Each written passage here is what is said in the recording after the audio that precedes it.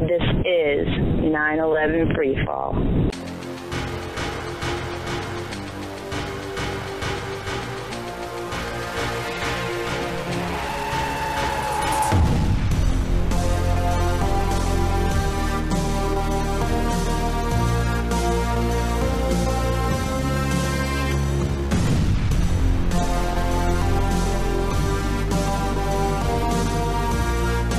Good evening, ladies and gentlemen. Welcome to another episode of 9/11 Freefall. I am your host, as always, Andrew Steele.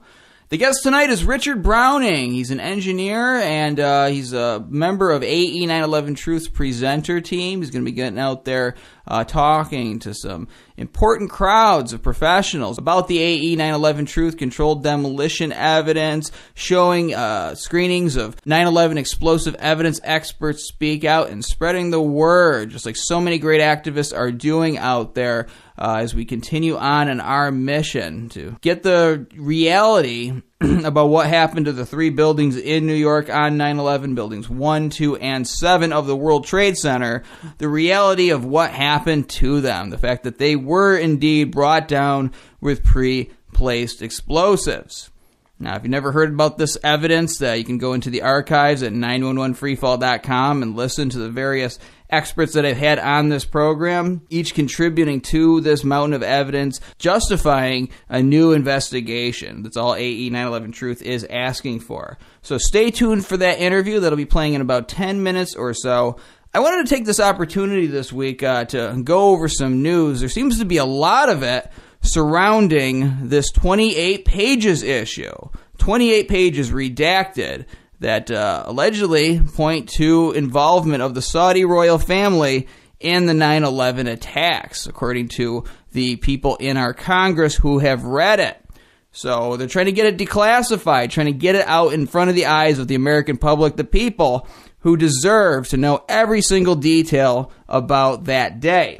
And I find this kind of personally satisfying because I was having a discussion with somebody about the need for outreach to our congressional members. Some people think that there's no hope in doing that, get a little bit cynical about our people in the legislative branch of our government.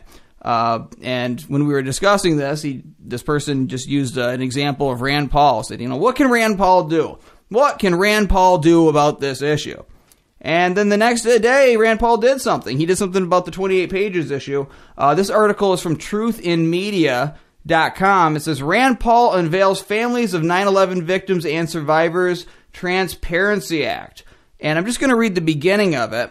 It says, today, U.S. Senator Rand Paul, U.S. Representative Walter Jones, Stephen F. Lynch, and Thomas Massey, and former U.S. Senator Bob Graham stood today with family members of victims of the September 11, 2001 terrorist attacks to announce new bipartisan legislation known as the Transparency for the Families of 9/11 Victims and Survivors Act of 2015. The legislation, co-sponsored by Senators Ron Wyden and Kristen Gillibrand, would require President Obama to declassify and make available to the public the redacted 28 pages from the joint inquiry into intelligence community activities before and after the terrorist attacks of September 2001, which have been obscured from the public for more than 13 years. Also participating in the press conference was Terry Strada, National Chair of the 9/11 Families and Survivors United for Justice Against Terrorism, and her daughter, Caitlin Strada, and Abraham Scott, husband of a victim of the 9/11 attacks. And just to read the beginning of what Rand Paul said, he said, I stand with my colleagues today to call for the release of the final 28 pages of the 9/11 congressional inquiry. I firmly believe the family members of the victims of the September 11th terrorist attacks have the right to know the details surrounding the tragedies that occurred on that sad day. The American people deserve a government that instills trust and a restoration of their sense of security, and I believe that the Transparency for the Families of the 9/11 Victims and Survivors Act is a step in the right direction. I think so, too. Now, we don't cover this issue a lot on this show. We've had guests on. Les Jameson has been on the program to talk about his great efforts with trying to get those 28 pages released. But this is a step in the right direction. Now, we don't want to lose focus of our main issue, which of course is Building 7 and the Twin Towers as well, but Building 7 especially is so glaring, sticks out so much like a sore thumb throbbing on the hand of the official story, letting you know that there's more to 9/11, just right from when you watch it fall down, letting you know that you are being lied to, because of course fire does not bring down a 47-story steel frame high-rise in 7 seconds. So what this is signifying is that there is a new inspiration within some people to look into some of the ugly truths surrounding that day. Now, does this unearth the entire thing? Of course not. Does this relate to the Building 7 and Twin Tower controlled demolition issue? Well, it does in a sort of distant way, not close enough for my liking. Of course, I think that this act, and this is why I'm bringing this up here, should be expanded to include the information that's being withheld regarding the destruction of these buildings. Should be expanded to include the input data for the Building 7 computer models that NIST uses to justify its phony explanation for what happened to that building that day. All right, should be used to prompt NIST to do its own tests on the dust samples, searching for the nanothermite that Niels Harrit and his team found. All right, there's so much within just the title of this act. It's a kind of a mouthful, but the Transparency for the Families of the 9/11 Victims and Survivors Act that can apply to the 9/11 controlled demolition evidence. But this is a step in the right direction. And again, maybe if we keep on pushing, if we keep on building off the momentum of this 28 pages issue, that can be expanded to include what we talk about every week here on this show. And people are passionate about it. There's videos of We Are Change confronting Chris Christie. And I want to put this call out to the audience. Right now is presidential election season. Seize the opportunity, because this is going to be the time when you have the most access to your candidates. Right now during the primary season, when they're out there at some diner shaking hands with fishermen and local shop owners. All right, when you can get a video camera on them and go up and ask them about Building 7. Copy some of the questions that were used in the C-SPAN campaign. And you know what? I should get that posted. I should get questions posted for the audience, so in case you want to use them. And there's a benefit in doing that, because sometimes, you know, when you're in the moment and you start talking to somebody, you've been planning this sort of confrontation or capturing them on video, capturing a response. People tend to freeze up sometimes. You get nervous. So if you have a pre-written out question in front of you, it helps ease the tension within you. And you can deliver it right, and you can also make sure it's accurate. So I got to find a way to get those up. Keep watching 911freefall.com, and I will find a way for that to be available to you. But just do whatever you can. Take advantage of your access to the people who want to be the so-called leaders of the so-called free world. All right? Don't let them get away. Put the pressure on them. Turn the screws. This is your country you are fighting for. And using politics only works when you put political pressure on people. I'm convinced that's the only reason that we haven't been able to get our Congress to do something, is we haven't generated the proper political pressure. Because nobody does anything they would rather not do unless they are afraid. And no, I'm not talking about violence or any kind of threats. I'm talking about fear of embarrassment, fear of being voted out, fear of being shown for obstructing a murder investigation. Nobody wants to be the bad guy in the history books, especially these people, because they're all about their image. And you have nothing to lose. All you got to do is tell the truth and be factual, and you can get the message out there. And again, a lot of times these politicians are not even really your target anyway. It's the audience watching, because then when they respond to a question about physics and common sense by calling you a conspiracy theorist, I mean, they may get a few people to giggle along with them, but the people who actually think, the people who actually have some reason between their ears, scratch their heads and say, well, that was actually a very rational question. Why are you calling them a conspiracy theorist? And then the seeds are planted and people look into it later. So do whatever you can. Go to New Hampshire, go to Iowa, get the word out. All right, before I play my interview with Richard Browning, we're going to do what we do every week. We're going to take 10 seconds of silence to remember the victims of 9/11 and their families and all the people who died in the wars that followed 9/11. We're going to do that beginning now.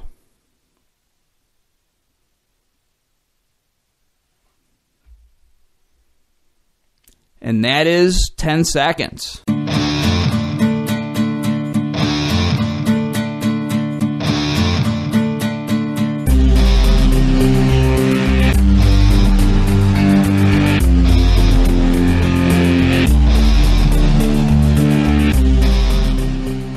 Richard Browning is a 1959 graduate of the engineering school at Washington University in St. Louis, and he completed the requirements to become a professional engineer in 1967 for the professional engineering license in the state of Missouri.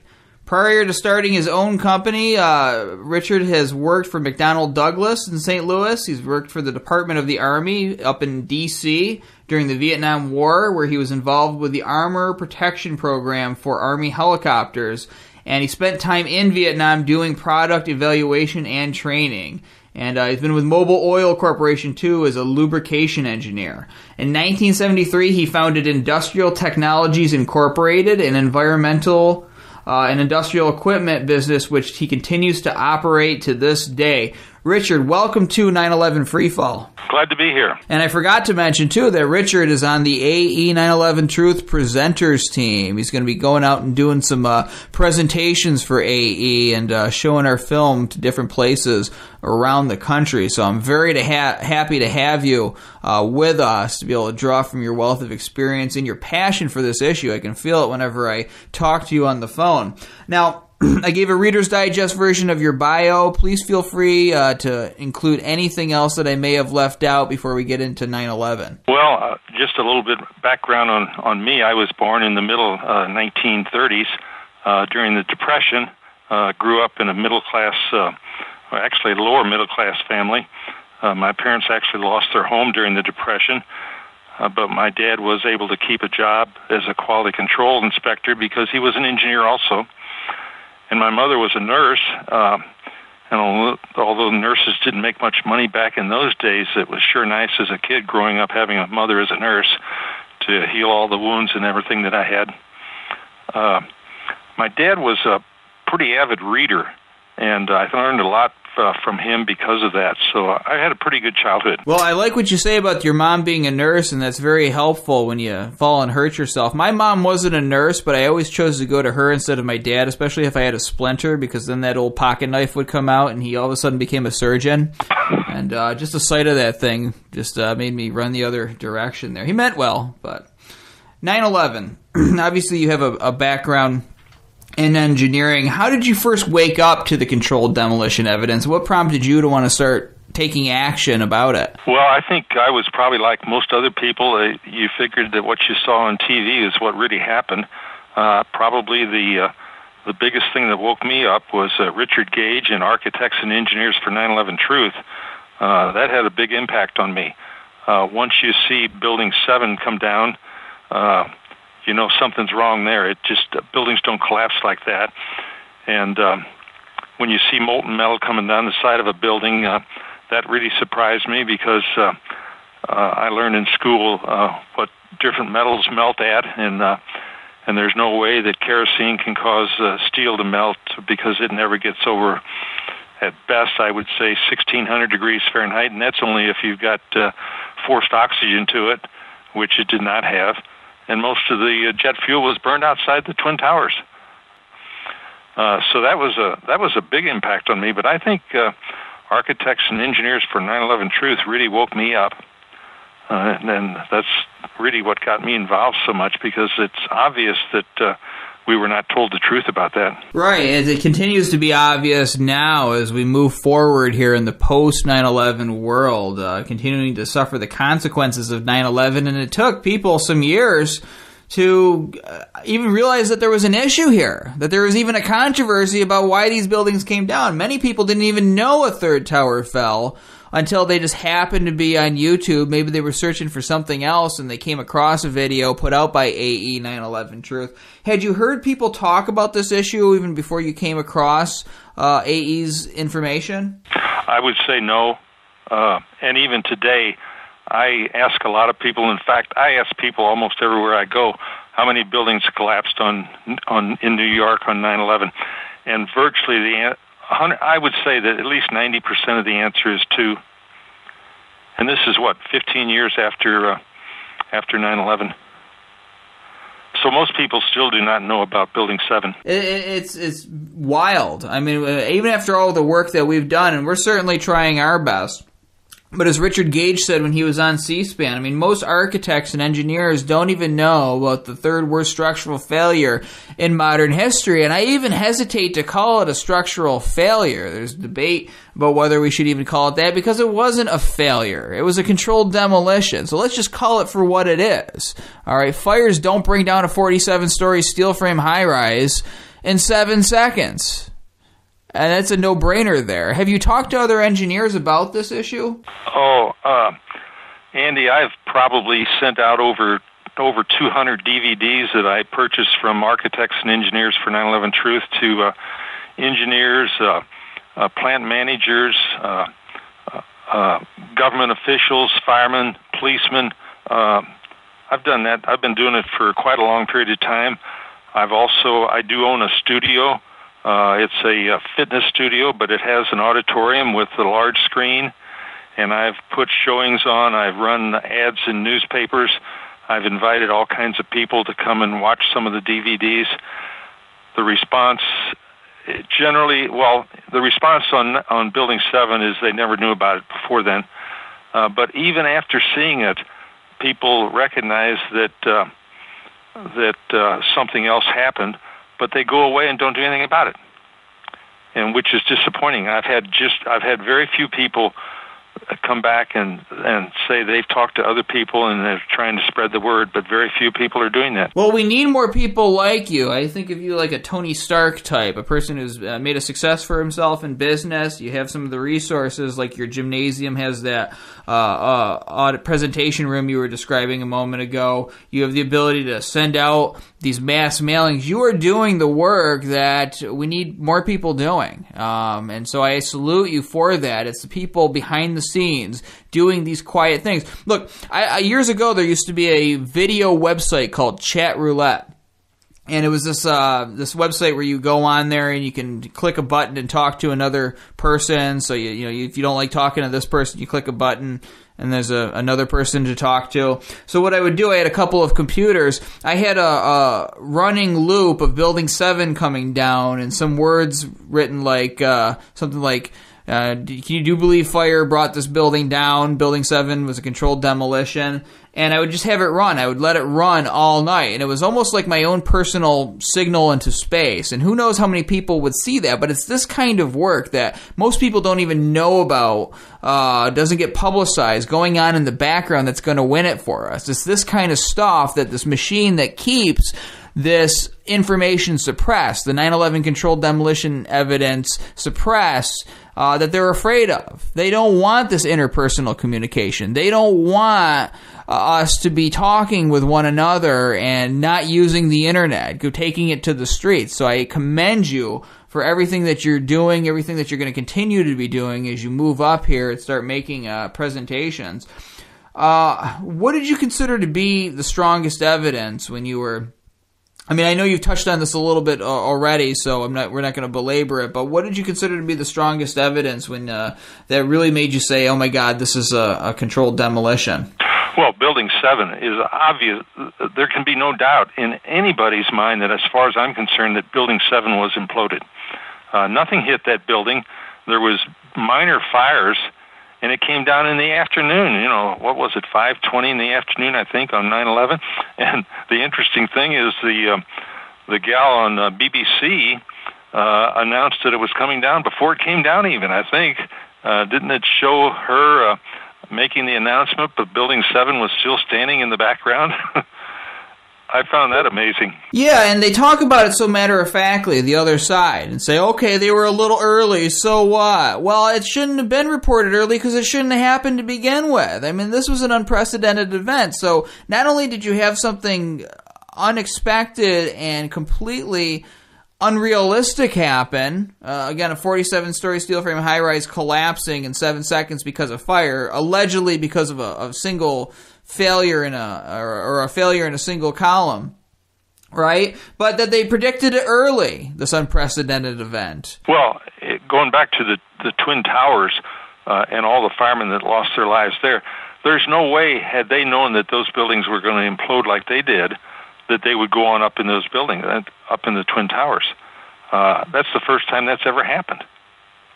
The only time in all of history that a steel frame building has collapsed due to fires or an airplane hitting it or anything else that's not been intentionally imploded. Right, and the buildings were built to withstand the impact. I've cited this many times. There's an article from a British newspaper written right on the day of 9/11 pointing out that there was an information panel in the buildings, in one of the Twin Towers, saying, don't worry, if an airplane hits this building, it can withstand it. I'm paraphrasing, but that's essentially what the message was on it. So what happened here? Why do we all of a sudden turn our brains off collectively as a nation when the government comes out with an official story? Now, I can understand maybe in the immediate aftermath of 9/11, but here we are, over a decade after the event took place, and we need to be asking the real questions, asking the questions that the over 2,300 architects and engineers who have signed the petition have asked and continue to demand for a new investigation into that attacks. And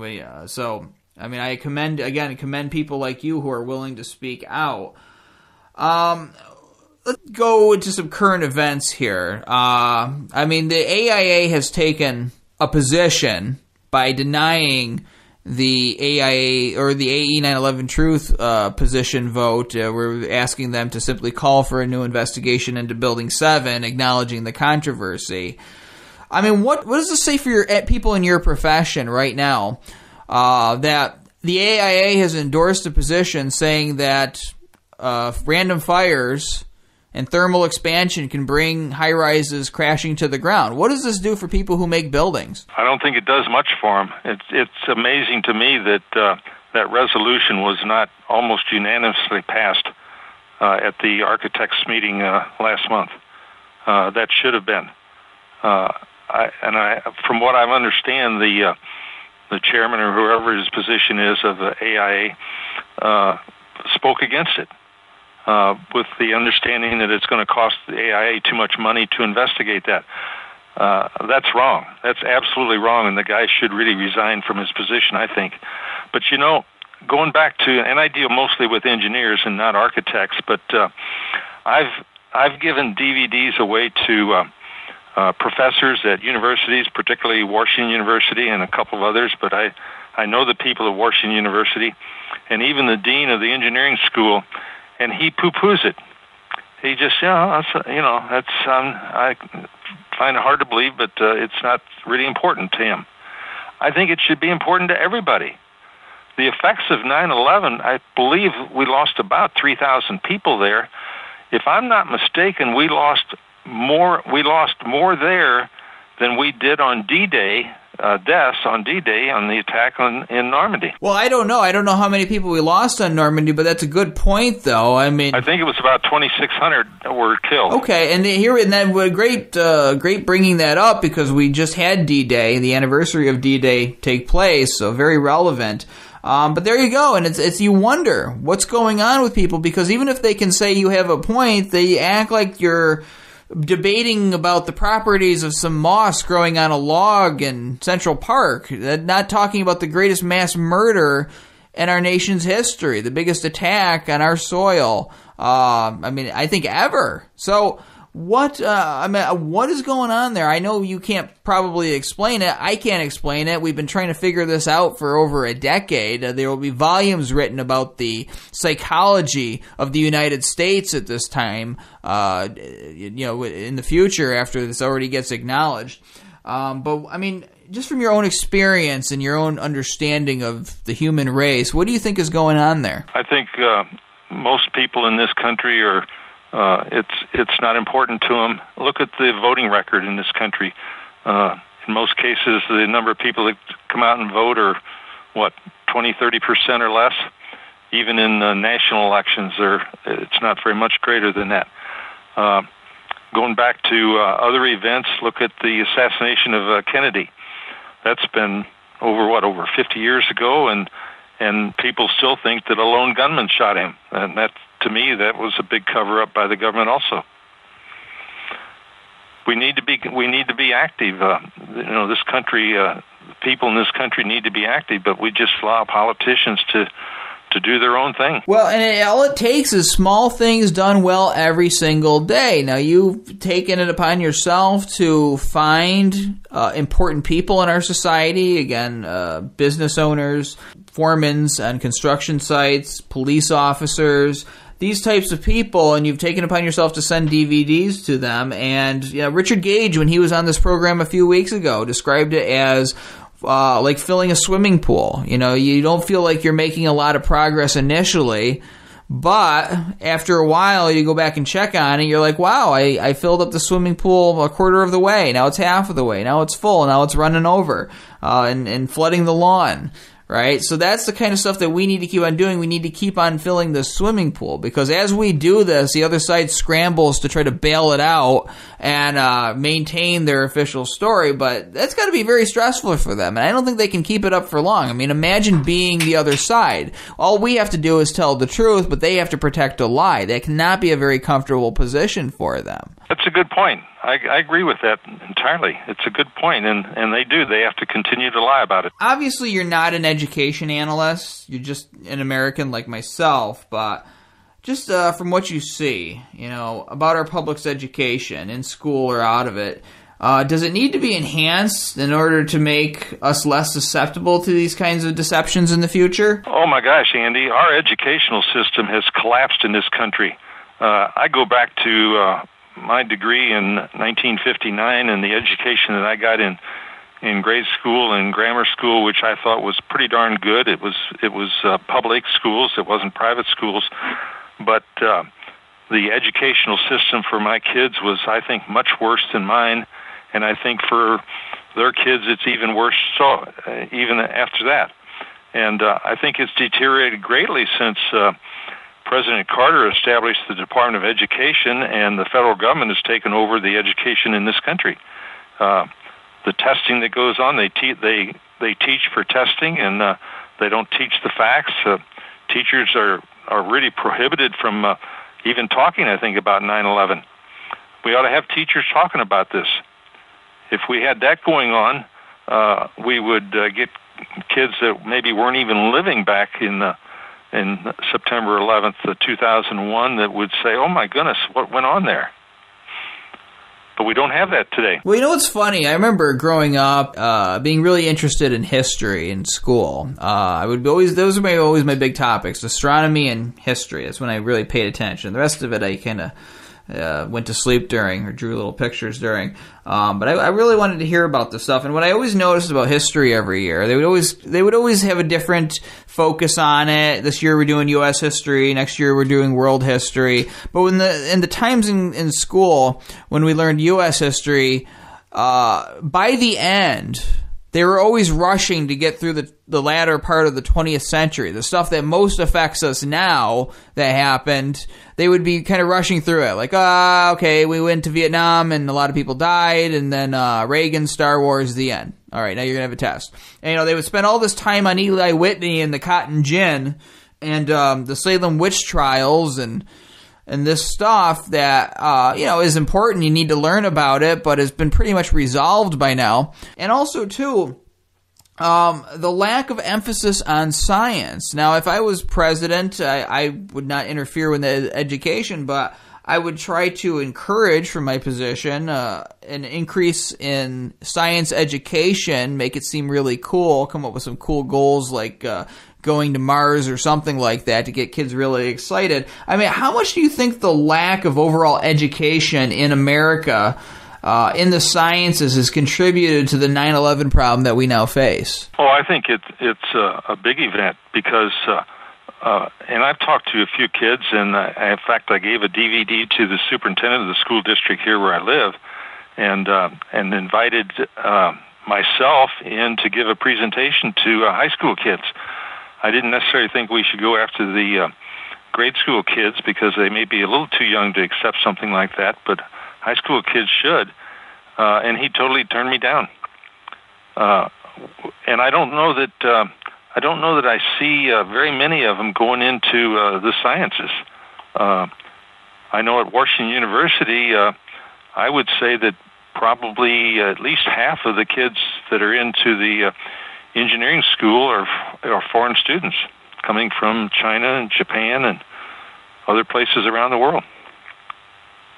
Doesn't speak well. Well, you know what gets me is you grow up and you get this ideal put in you, this understanding of the world, this understanding of science, making you think, or at least making me think, I can only speak for myself, thinking that science is pure, science is fact-based. If science shows something, then that's how it is, and people will test the theory and understand it, and it'll become accepted as fact if the theory is proven to be true. But then you grow up. Then you deal with an issue like 9/11, the controlled demolitions of the towers in Building 7, and you get to understand how much politics is played into science. I mean, for instance, in my area, my congressman is banking a lot on the fact that he has helped get a drone manufacturing base or a manufacturing company here in this district, which is economically depressed and needs jobs desperately. So people are happy about that. All right, a lot of the drone work and contracts are based off of the wars that were started after 9/11 as a response to 9/11 that continue on. All right, and a lot of the surveillance and all of that, the new post 9/11 world surveillance state that we now enjoy. So do you think that he is going to be interested in hearing that 9/11, a large part of it is based on a lie, that it was a controlled demolition, that we need to reinvestigate it and consider the implications of that? Of course not. The people who are working at the drone plant that they're building, do you think that they're going to want to hear that? Now they're moving into nanotechnology. And so all of this seems to be just based off of what's going to make people money, not at arriving at any kind of truth and any kind of better understanding of our world, whether it be the physical world or just what happened during events like 9/11. Well, if we take that attitude, and you're probably right there, but if we take that attitude, we've had war now since, 2003 in this century. We're going to have war throughout the rest of this century. I guess the benefit that I've got is I will not live through the end of the century, but we're going to be in continuous war. And is that what the country wants? Is that what the people want? They seem to think so, but we have to always be going to war. It's amazing that we allow people to be killed, and we kill people in other countries, and they come back here injured severely, and they're disabled for the rest of their lives. I would think that people should stand up and say, no, enough of this. But they don't do it. Or at the very least, take a pause. I mean, I'm not even asking people to agree that it was a controlled demolition. I'm just saying, hey, reinvestigate it. That's the most reasonable position that anybody can take. So even if you are somebody that has staunchly defended the post 9/11 wars, has staunchly defended the surveillance state, who thinks that 9/11 happened because they hate us because of our freedom, it is still the most reasonable thing to ask for a new investigation simply to address the questions that have been raised. Because when the government doesn't address questions, reasonable questions from reasonable professionals, then it leads to conspiracy theories that the other side likes to demonize, which doesn't make a good situation here in the United States in terms of our security, our stability, people's faith in government. So the secretiveness of this government, the silence, the stonewalling has led to the beliefs about government involvement in all of this. So the most reasonable position to take for anybody, no matter what side they're on, is to say, okay, let's rerun the analysis with the correct information about Building 7, with all the building features included in it. Let's do the same test that Niels Harriot's team did on the dust and see if we get the same results. But the government won't won't do that. They refuse to do that. And, of course, this is going to make people begin to suspect certain elements. That's going to be the natural conclusion until they address these questions. So I don't see how anybody could not want to investigate this. Well, the government does not want to investigate it. If it's investigated and a lot of the truth comes out, the government's going to be in a pretty bad position, don't you think? Well, I know that they're going to have a lot of questions to answer, and I know some people get concerned about this kind of wargaming or scenario creating as we think about what the results would be. I think it would be great for America. I would be just fine myself. My life wouldn't change all that much other than I'd have to find something else to do every week, which I'd be happy to do because we exposed that 9/11 was a controlled demolition. But, yeah, there would be people in government who would have to answer to the people that they serve, which is the American people. America itself would be more strengthened, I think. Oh, I think it definitely would. I think, in fact, I think the other countries are looking at 9/11 more carefully than we are in our own country. And they're asking questions, even though some of these foreign people that have criticized the 9/11 Truth Commission or 9/11 Truth people, they've come down pretty strong, but I don't think they're credible. I guess popular science is somewhat credible, but that was a total lie. I wonder how much he got paid to do that. Well, the popular mechanics people who, they've been debunked time and time again. AE911Truth has produced a series of articles written by Adam Taylor debunking popular mechanics. One of the researchers, I can't remember if he's the lead researcher, he was obviously important enough to be interviewed about it, made a fool of himself when he went on the Charles Goyette show, claimed to see pictures of a 10-story gouge in Building 7 that NIST ended up coming out and saying that wasn't the case, so made a real fool of himself on that program. Anybody can find that on YouTube for themselves. So I don't think they even reference popular mechanics anymore, have not even bothered to apologize for the shoddy job that popular mechanics did. Just kind of pretend none of it ever happened, that AE911Truth doesn't really exist, that physics and common sense is a conspiracy theory, and hope that America just merely goes on its way, but it's not working out for the other side very well, because people are waking up, certain world events are making people look at this with a more careful eye, a more vigilant eye now. So I think that the momentum is on our side. What do you think? Well, I think it is too, and in fact, just yesterday, I had a call from the program chairman for the Lions Club in Washington, Missouri, and he wants me to put on one of their meetings about a 35-minute talk on 9/11, and I immediately agreed to do that, of course, and I'm excited about that because it very well could be that the police chief and the fire chief and maybe even the mayor of Washington, Missouri will be there, and it's going to give me a good chance to talk to some fairly high-level people, I think. So I'm excited about doing that. Well, I'm excited too. This is really good news. And again, this is an example of what the other side doesn't want. It doesn't want public presentations. Again, you're speaking to this club in this one part of the country. It's not national television, but it's speaking to that group. And then you keep on doing it. These are interactions and communications that the middleman can't control, that the censors can't control. They can't jump in front of you and call you a conspiracy theorist after you make your presentation to this club there in front of all those important people. Right? So this is why we need to be speaking out in every single way that we can. Even if it's not out on the internet, if it's not out on television, you're still making a difference, and maybe even a bigger difference, because now you have that personal connection. You're reaching out to people and looking them in the eye as you do it, and people can speak more openly when it's more private. So I commend you for that. Well, at my studio here, we've probably put on I would say at least a dozen, maybe even 15 presentations. I've run ads in the paper inviting people to come, and we've had anywhere from a half a dozen up to maybe 25 or 30 people show up, and most of them go away shaking their head and wondering why in the world weren't we doing something about it. Some of them have gone away not believing it, but you're always going to have some of those.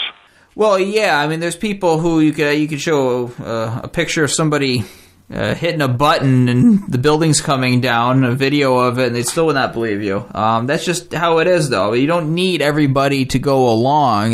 You just need those people in the middle. I mean, again, there's people who have been talking about this for years on one side. There's people who have been staunchly defending everything that goes on here in the post 9/11 world and following it off the cliff on the other side. And then you got those people in the middle, simply living life, getting married, having kids, building their story, writing their story of their life, with this in the background, who may casually hear about it and form opinions on it. Those are the people you need to target, the people who are not as passionately involved, but they're the ones who are going to make all the difference in the end. They're the people whose support you're going to need. So that's where you want to be reaching out to, not the people who are just going to stick their fingers in their ears and not want to hear it no matter what you say. Those people are few and far between. I think a lot of people are open to this, and even in private settings, they'll agree and say it needs to be reinvestigated again. Yeah, in private settings, they may say that.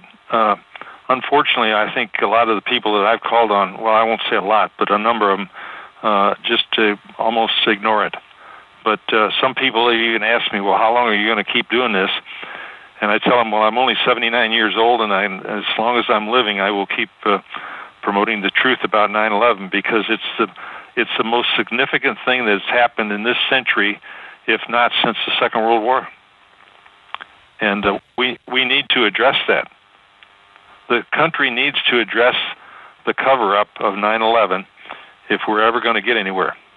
Right, because 9/11 is the default event that the other side uses to justify the things that are bothering most of us now, the NSA surveillance, the need to attack this or that country. We got to prevent another 9/11 from happening. Well, now we got new information. Well, it's not even new information, it's old information, but it still hasn't been acknowledged, and we know that they're lying. It becomes very apparent when they just attack the messenger instead of the message. I'm curious, though, how much do you think the demonization of the term 9/11 truth is played into the public's perception of us? I think it's significant. In some cases, when I tell people that I'm promoting the truth for 9/11, they roll their eyes. It's they take one of those people that are conspiracy theorists. But that conspiracy theorist is a misnomer also. The conspiracy is the cover-up of 9/11, not the people that want to promote the truth about 9/11. Well, right, and I almost feel sometimes that I am in a novel written by Aldous Huxley or George Orwell. Maybe it doesn't exist in this universe, maybe it exists in a parallel universe where we're all characters in a book, but you read Brave New World and you hear everyone saying, "Oh, praise our Ford," and it sounds like a joke. It's like a satirical reflection of that society, and you don't think people would ever be like that. So in this hypothetical novel that we're living in right now, the word truth is a slur. The word truth is a way to attack somebody. You truther, you terrible, terrible person, because you're looking for the truth about this horrible mass murder event. And so the society is being satirized, is being portrayed as this way, and somebody who's reading this book can't believe that a world like this would ever exist. They think it's an exaggeration. But unfortunately, folks, this is real life for us here. This is the truth of what we're facing. This is what our society is like. And I don't think that the general public, John Q. public out there, is like that, is thinking of truth as a slur, but the machine has managed to take that word and turn it into something negative. So what does that say about the people who do that they demonize that word truth? Well, it doesn't say much for them, but, the Patriot Act is a prime example of slowly taking away some of our liberties. And people are nonchalant about that. They say, well, it's not going to bother me. I need to be protected. But it's slowly taking away this and that, and everything's on a slow basis where you don't hardly recognize it. But one of these days we're going to wake up and we're going to have George Orwell's, 1984, whatever his book was. Yeah, I mean, and people will argue about whether what we're facing is 1984 or Brave New World. I mean, does it need to be either? Do we need to get to that point before we put the brakes on it? I hear so many people get excited about the thought of some kind of dystopian world being created here, and just warn about it and almost talk about it like it's an inevitability. And it doesn't need to be. I mean, we can settle this civilly. We can settle this by the rule of law, by following the law of the land, by simply demanding accountability from our congressmen, or running for office ourselves if we can't get that. And creating that needed resistance against the status quo, creating that friction that causes the machine to grind and ruin its gears and eventually fall apart because we've stood in the way of it. We've put a wrench in their processes. So, you're doing that with all the actions you take each day, and there's so many people out there we probably don't even know about who are doing that too. Oh, I'm sure there's hundreds more like me that are doing even more than I'm doing, and then a lot more doing. Richard Gage is a prime example of he's given his career to doing this, and I really commend him for the effort that he's put forth. But, as far as running for office, we've gotten to the point where if you don't have enough money and enough influence, you're never going to get elected to an office. Well, I'll tell you what, I had a guy on about a year ago. We're coming up on the anniversary of it because I remember he was the 4th of July episode, and he was running a campaign off of an iPhone it was a Google Plus page was his campaign webpage. Now, he won his primary for the Democrats, I believe it was. He did not win the general election eventually, but he did win his primary, and that's still a step. And this is what I say. Even if you don't think you're going to win, if you can be cool with losing, if your whole identity is not built around becoming the congressman from whatever district you're in, if you don't have dreams of being the president of the United States someday and everybody knowing your name, and you just want to tell the truth and watch a bunch of ambitious people willing to toe the company line sweat, you can still make a big impact. Just getting into the debates and talking about this out in public, because the more you talk about it out in public, the more it becomes acceptable. The taboo is erased from it. More people feel comfortable to talk about it themselves. What do you think about that? Yeah, Andy, I've never thought about that. I've often thought about running for office, but figured I didn't have enough money to win. You're right. I really don't need to win. All I need to do is get my message out, get the truth out. That's a good thought. There you go. I may have to reconsider running for office. There you go. Congressman Browning's career starts right here on 9/11 Freefall. That was the spark here. So, but seriously, I mean, that's what they're so afraid of. I mean, I've gotten to the point where I'm not really worried about interrupting polite society. I mean, I'll pick my moments. I won't do it in every single circumstance, but if it comes up, I have no problem talking about it openly. And if some people exchange uncomfortable looks or want to change the subject and I keep on talking about it, that's not really my problem. It's not really, their discomfort is not my issue. So, there was a candidate who ran here in New York, one of the counties, on the Green Party ticket, who was openly supportive of our position, and he talked, I don't know if 9/11 ever came up in the debates, but he talked about some other issues that sort of related to it, and you could see that they really wanted to avoid talking about it. But he was also the most real guy in the debates. And the other people, you could tell, had rehearsed their speeches. They were getting talking points from their parties, but he came off as the most comfortable and secure, and he didn't win, but who knows what goes on in the counting. I'm not going to speculate on that, but he still got his message out, and he still played an important part in that election and in that whole dialogue that surrounded the election. And, when you talk about a particular issue, it forces the other candidates to address it too. That's a good point. I'm going to have to give some thought to that, because that would give me an opening to talk about 9/11 much more than I had given thought to before. Well, there you go. So, what do you think? I'm happy because I want everybody to have this thought. I want everybody listening to me right now to think about your potential. People always get scared. They always think that they're not good enough, that they're not going to do well. But I think most people are more afraid. You know, they tell themselves that's what they're afraid of, but I think they're actually afraid of their own potential. They're afraid of their own ability to succeed because they can't imagine themselves being successful. I think the movement needs to do that. I mean, if you're going to lose weight, one of the first things you have to do is imagine yourself as having done that, as being a thin person. If you're going to quit drinking, you got to imagine yourself as not needing alcohol to get through a day. Right? So what we need to do is imagine success. Things I've been successful with, I've actually imagined the outcome the day after it and use that as a starting point to sort of branch out and make it happen. Things become more clearly. So let's imagine the day after 9/11 Truth. Let's imagine what America is like when we no longer have this monkey on our back, when we can move forward and be the country we always proclaim to be, when we're not worrying about this anymore and not everything is a big crisis every single second. We can go back to caring about the stuff that we cared about before 9/11. I think that day can come. It will come. We just need to put forth a little effort right now.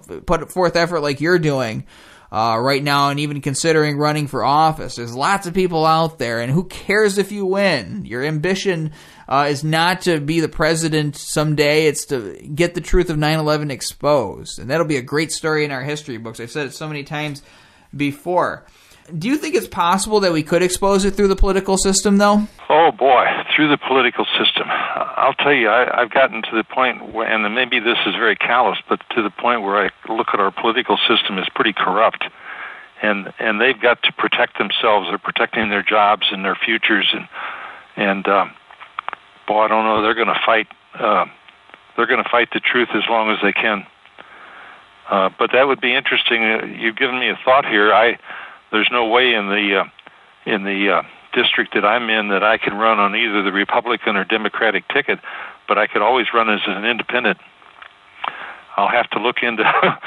You're giving me a lot to think about here, Andy. I'm going to have to find out how many votes I have to get or people to petition in order to get me on the ballot, but that very well could happen. We're having a brainstorming session right here on the air, and it's not just between me and Richard here. It's between me and the audience, because I don't know what all the steps are for running for office. I'm in the middle of some things right now. I can't do it, but I can maybe in the future. And so, find out what it is. Maybe you have the ability to do it. Maybe somebody out there listening right now is retired, or you are simply have the resources to do it. You don't even need a lot of resources, really. You could just go campaign after work. But find out how many signatures you need. Go to a local peace group and tell them your position and see if they'll go out and help volunteer for you. Get your brother to help you. Get your kids to go out and get the signatures. I mean, if you don't worry about all of the negatives that people throw up in front of you, there'll always be people trying to talk you out of doing what you want to do. But you can't listen to that. And if there's no logical reason not to do something, if all you have to fear is not succeeding, but there's no real consequences from it, then give it a shot. Give it a shot. Try to live your dreams and say, hey, at least I tried. I got into that election. I talked about 9/11 on that stage. I watched them try to move on to another topic, and you know what? Just like a boxer trying to pull somebody back into the corner to wail on them some more, I kept on wailing on this issue. That's a good point, Andy. I'd never looked at it that way, and that's really a good point. I'm going to have to give it some serious thought to that. Now, obviously, you continue to do this. People have asked you how long you're going to keep this up. What gives you hope? This is a question I commonly ask people. I want to hear it from you. What keeps you in this fight? What keeps you considering now, running for office and keeping this in your mind as you move forward and hope to expose the truth about this issue? I think more than anything else, the future of the country. If we don't address this, I think that we could have another 9/11 event somewhere down the road that could be even worse. We need to wake up to the fact that we cannot allow something like this that is so obviously corrupt and untruthful to continue to exist. If it does, it doesn't speak well for us as a country.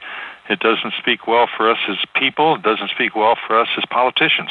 We need to address it, and I will continue to do that until they put me in a grave. That's right. I think a lot of us will. So you're doing a great job here on the presenters team. You're getting a lot of stuff done out there, setting up some great speaking engagements for yourself, and I wish you luck. We're going to follow your career and hopefully your political career if you decide to run. But Richard Browning, thank you so much for coming on 9/11 Freefall. Okay, Andy, I've enjoyed it. Thanks a lot. This program's on every Thursday night on No Lies Radio at 10 o'clock Eastern, 7 o'clock Pacific. You can also download MP3s of this show from the Internet Archive by going to 911freefall.com. This is Andy Steele saying have a great week and good luck.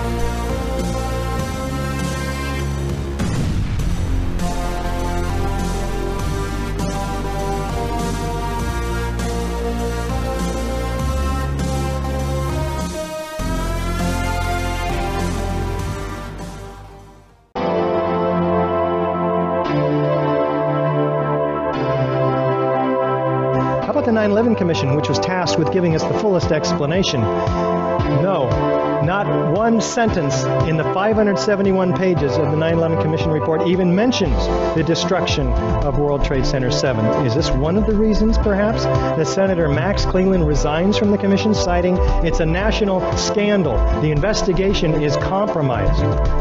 How about expert corroboration? How about Danny Jawenko, 27-year controlled demolitions expert? It starts from below. They've simply blown away the columns. It's controlled demolition. A team of experts did this. It's professional work, without a doubt. How about Hugo Bachmann, Professor Emeritus, Chairman, Department of Structural Dynamics at Earthquake Engineering, Swiss Federal Institute of Technology? In my opinion, the building, World Trade Center 7, was with great probability professionally demolished.